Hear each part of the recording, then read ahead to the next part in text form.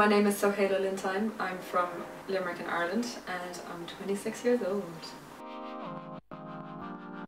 I started with my modelling when I was 14 years old and I answered a search for a supermodel competition and I ended up winning it. I moved to London when I was 18 after I finished school and I got signed with an agency in London. Agents have been pretty good so far with my modelling career. Definitely when I travelled around. I started in London, I was there for 4 years and then I went to France and then I went to Barcelona and then I went to Istanbul. And I also did London Fashion Week and Bahrain Fashion Week and Istanbul Fashion Week. I was doing mostly catwalk modelling and also some commercial stuff. Lots of jeans stuff in Istanbul actually. I love working with like new designers. Stuff that's really kind of different and it's not just like your average stuff where you can kind of get into character. It's really unique shots, like I like that. What paid off for me, I suppose, was getting into the right frame of mind when it comes to modelling. I'm quite easy to work with, which I've been told makes for a good model. Definitely not a diva. It's so much more than looks. You really have to have a desire and a passion to do it, and you have to commit yourself 100% and don't be flake, because people won't work with you, and that's what it's all about. You have to, you know, be reliable, I suppose, is probably the best advice I can give someone, is to be reliable. My advice to new models would be to make sure that you want to get into it for the long haul, and it's not just like a fad. It's really hard going and you get a lot of knocks and you have to be able to bounce back and just, you know, realise that you might have got that job, but that doesn't mean that you're a bad model. You know, you might get the next job, you might be exactly what the next person is looking for, so I suppose don't give up, because you can give up so easy. Have good friends and family around you that will support you. Because it is quite a tough industry. I love travelling, so that's one of the best things that I've gotten out of modelling, has been the fact that it enables you to travel to different countries. I was shooting in Barcelona in the desert. That was great fun.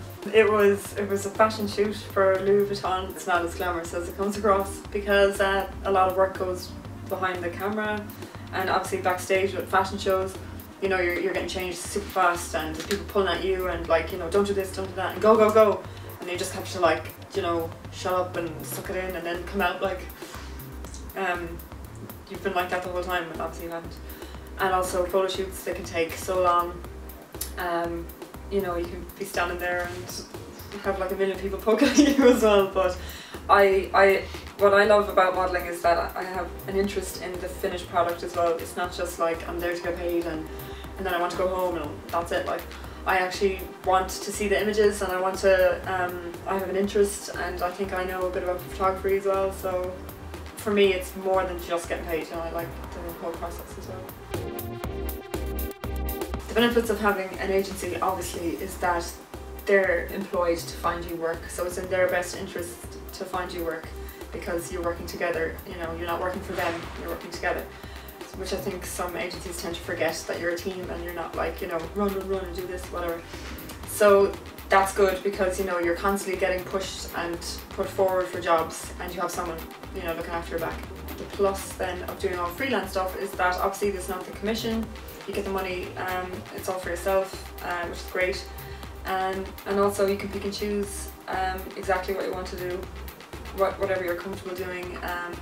You can lay down, you know, the rules and things, so you have freedom in a way as well. I don't know if you could 100% survive on just doing freelance, to be honest, because it's so touch and go. You might have 3 jobs one week and then you might have, you know, no jobs for 6 months because there's no guarantees. So I mean, it's tough, like it will be tough. So I would always, my advice to models would be try and get an agency, at least one agency in whatever country that you're in, and then obviously when you travel you can apply for other agencies as you go, or you can be put into placement, which is what I did as well. I was placed in Istanbul and Bahrain for a couple of months at a time through an agency as well, so that helps because you need the agency to back you up to go on placement. They won't just take a freelance model, they'll need to be connected with your mother agency, so that's important. I have been quite fortunate in that I haven't met any kind of dodgy people as well through my freelance work. My agencies have been not very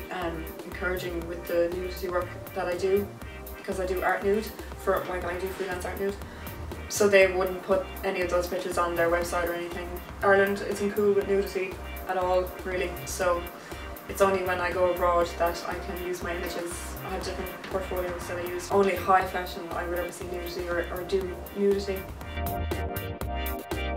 What I've achieved so far from modelling has been great, and in like a couple of years' time I hope to still be doing some modelling, but I know that there's a very short life on it, and I had a great time. I've been doing it for more than 10 years now, so you know, had a good time, time to move on.